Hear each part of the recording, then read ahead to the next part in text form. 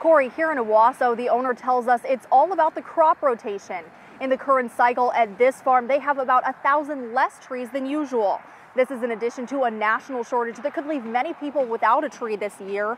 Farmers say years ago the market was flooded and many stopped growing them, instead turned into crops like hops, grapes, and hazelnuts.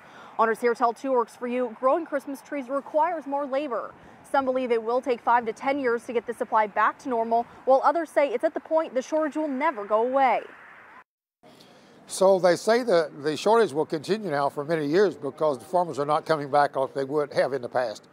But it's just a supply and demand, and it's the market. He says they're lucky to have the same supplier for decades and most prices will stay the same. However, grand firs will be more expensive this season, and at this farm there is a shortage of Nordmann firs.